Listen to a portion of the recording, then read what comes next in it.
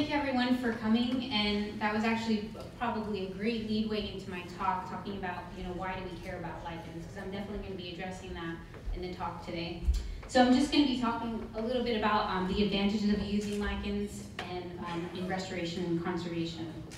And firstly, I wanted to pay tribute to Dr. David Galloway, who is a well-renowned lichenologist in the Southern Hemisphere. And if it wasn't for him, a lot of people would not even be here today in terms of their appreciation and passion for lichens. And he was a huge part of my PhD research, which is me in that tree. Oops, there. So a little bit of an overview of what I'm going to talk about today. I'm just going to give you a brief synopsis about lichens and the biology of lichens, talk a little bit about lichen conservation, the advantages of using lichens, and then a snapshot of a couple of findings from my PhD research out in New Zealand on the community composition and the patterns, and transplanting lichens. Does it work? Is it possible? And how can we move forward with that? And with that, obviously, you guys know by now what the definition of a lichen is, and it's a combination of fungus and algae. So a mycobiont or fungal partner is essential for a lichen to occur, as well as a photobiont or photosynthetic partner. This photosynthetic partner could be either green algae, blue-green algae, or cyanobacteria. Now it has to have both the fungus and the algae, but it can have more than one algal partner, and it could change algal partners throughout its lifespan. Reproduction is both sexual as well as asexual. For sexual, it's the fungus that disperses, and then it relies on the presence of an algal or cyanobacteria to actually form a lichen, versus asexual reproduction, which is there's propagules, and they contain actually a photobiont as well as a mycobiont. And these occur in the ceridia as well as the cydia and the thallus, which I'll show you a little bit. So the thallus is referred to as this whole entire structure. This whole thing is referred to as the thallus. Now the ceridium, they're these small little structures that are composed of the photobiont cells, and they have appearance of this powdery cortex, and it kind of looks warty, cylindrical, scale-like little dots on top of the thallus. Oops. The ascidium, they also contain both the photobiont and the mycobiont. And this may be warty. Did I just miss? This is also another structure that occurs in the thallus for reproduction. There's 4 types of lichen growth forms, and the basis of this are the arrangement of the cortical, algal, and medullary tissues, as well as their modes of attachment to the substrate. And the first one we have is a fruticose. It's a 3-dimensional lichen, and it's the usneas, and they hang down and they dangle. The foliose have a 2-dimensional structure, a clear upper and lower surface. The crustose lichens are also 2-dimensional, but they are pressed to the substrate, and you can't remove a crustose lichen without removing the substrate as well. And the last is a squamulose lichen, and that is in between a foliose and crustose. So lichens can occur on various substrates, including tree, bark, rocks, leaves, soil, as well as on animals. Obviously, from the pictures we've seen so far, these beautiful pictures, they occur in various colors and sizes, from blacks and browns and yellows. And they can actually change colors based on whether they're wet or dry, and also where they are in the canopy or into the landscape, based on light and moisture. And they are from 2 millimeters up to 2 meters long. So what's so unique about lichens, and how are they different from vascular plants? Well, one reason is because of poikilohydra, which means that they depend on the atmosphere of water. They don't have a stomata to regulate any exchanges. They're obviously a symbiosis between a mycobiont and photobiont, which I've just talked about. And another very unique feature is that they can produce over 700 different chemicals, which are only 8% are produced by other fungal as well and other plants. And so they're really unique, and our understanding of that started in the early 1900s, and we're still not sure exactly what a lot of these functions are of the chemicals that they produce. But so far they've been used, as the gentleman in the back was saying, to indicate environmental pollutions and sulfur dioxides, where certain chemicals will be present under certain conditions. So why do we care about lichens besides that they're really cool looking and they're really interesting? Well, they actually really are an important component to various ecosystems, where they provide a food source and habitat for various wildlife and invertebrates, which I'll talk about in a second. They're also an important nutrient collector, distributor, as well as redistributor of nutrients and water inside the canopy of a forest, as well as out into the landscape. They're an indicator of air pollution and quality, where certain species will be present only under certain conditions.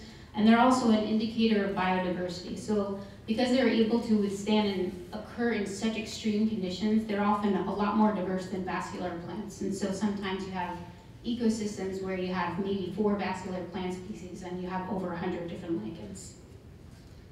So because of these reasons, they've been used to answer questions about environmental change, sustainable forestry practices, where they move lichens around, and if it's effective and it's sustainable, then they'll survive, as well as ecosystem health and forest health. So far, what's been going on in terms of lichen conservation? Well, it's a relatively new field. It's more recognized at this point in time overseas. The Royal Botanical Garden in Edinburgh, they have a specific program that's designated towards conservation of lichens and understanding their ecology. And in the UK, they started recognizing the importance of lichens to list them in the early 80s. They listed about 26 different species. And then the IUCN, which was first published, the Red List was first published in 1966, which dealt with vascular plants. Later, not until 1996, started to recognize the lichens.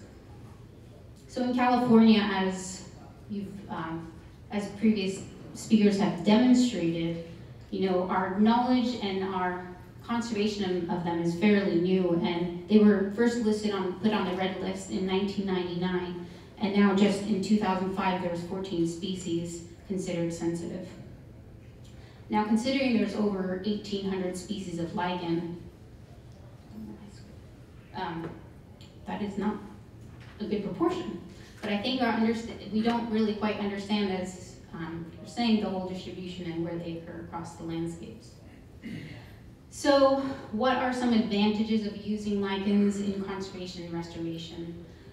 They are extremely important to various types of invertebrates, including mites and these water bears, which only occur in mosses and lichens. A lot of large mammals and ungulates rely on lichens and various species of them for food. So caribou and reindeer, they've been documenting over 26 different species that they eat. Mule deer, black-tailed deer, mountain goat, over 11 species, pronghorn antelope, over 5 species, elk, moose, bighorn sheep, as well as bison. So all these animals have been, I don't know why it's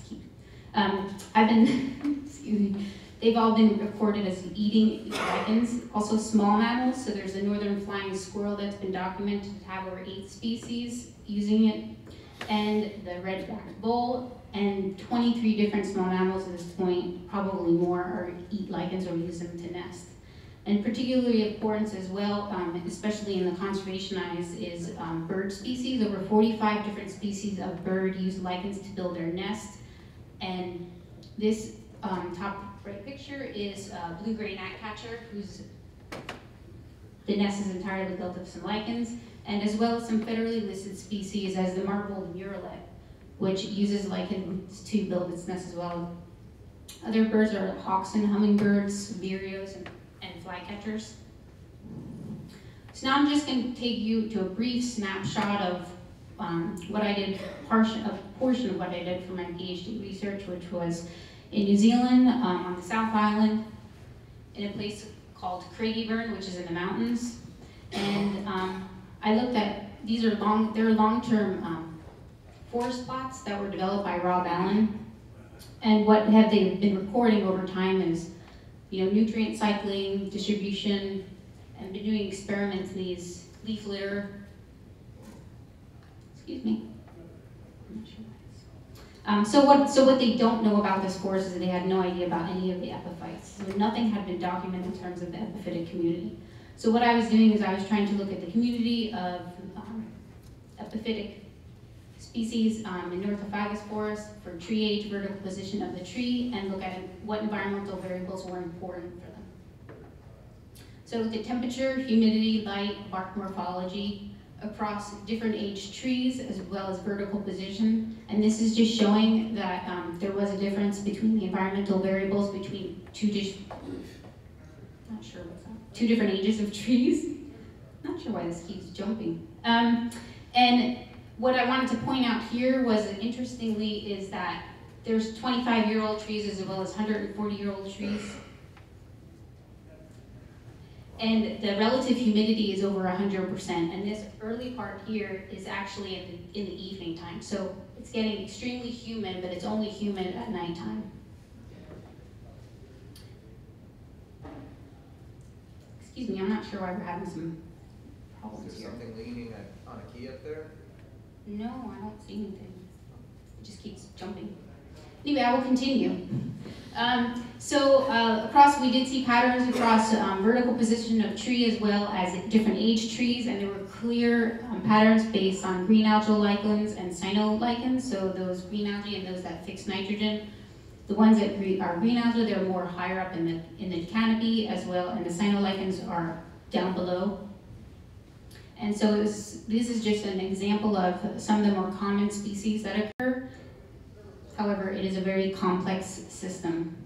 But trying to look at these lichens in terms of their growth forms as well as groups in terms of the chemicals will help elucidate some of these patterns that we're seeing in hopes. So we did see some trends in bark morphology, the transmitted radiation where the crustus species did not like more light environments, whereas fruticose species did prefer more light. Tree height was negatively related to crustose species, and diameter were the cyanobacteria lichens preferred larger diameter trees. So overall, very briefly, in general, the photobiont versatility patterns we were seeing, there were distinct patterns between green algal lichens as well as those that fix nitrogen, and that suggests that there's physiological requirements and under particular moisture and light regimes. And secondary metabolites, I didn't present any of the results here, but I did see some patterns based on what kind of metabolites particular species were producing, and there were patterns based on that as well. So now that we had a little bit of an idea of what's going on in the community patterns, I used experimental methods to try and move them around to see if there were limitations on where they could occur. So I did a pilot study, which is based on derived methods from Scylla and Bruce McCune, where I glued them onto a tree. I used some fishing wire, and I also tied them onto a mesh net, and I left them there for about 4 months to see which ones would survive. And based on that, I developed, I used this mesh net, and I tied phthalate directly onto the mesh, and then pressed them to the bark so they actually got that same microenvironment where they occurred. So I transplanted 264 phthalate across different age trees. And I used 2 cyanobacteria lichen, and they were successful in terms of they didn't keep falling off, and I had about only 8% and 1% missing. The mean growth was 8% over the course of a whole year, which is fairly high considering lichens are often thought to be really slow growing. However, these were folio species in relatively humid conditions, so that was good. The maximum growth was 150. So one question that would be important for us is did it matter where we collected the lichen from? Did it matter if we moved them from young to old versus old to young? And what I did find, there was no significant difference. It didn't matter where I actually collected the lichen from. So there was a vertical position.